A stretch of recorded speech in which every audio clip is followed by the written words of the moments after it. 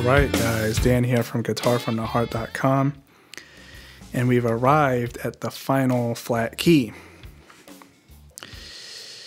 The previous key was G flat, and we said that the new key is going to be C flat. So let's just start drawing out all the letters.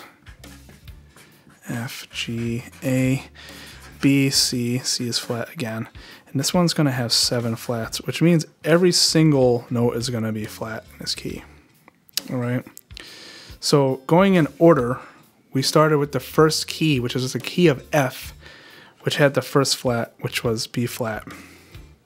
The next key is, well, that comes from that key, B flat. B, C, D, E became flat, which was the 4 of B flat. Then E flat was the new key. The 4 of that was A. The 4 of A was D. And then in the last video, we talked about the key of G flat. This is a new key again, and so now the 4 is going to become flat.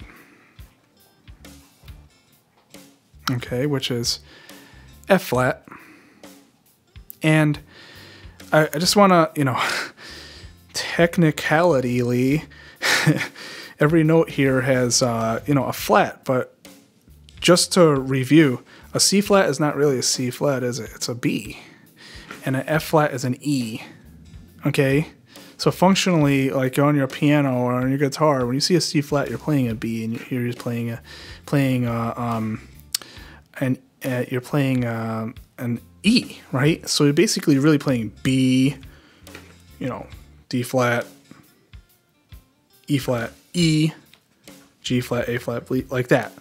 But in order for things to stay consistent within the music theory of itself, it's done this way and it's notated this way.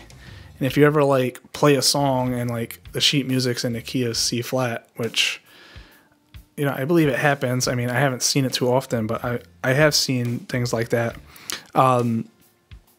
Yeah, you're thinking in the key of C flat. You're not thinking of B's, you're thinking of C flats when you see a B like that. But it would take a lot of practice.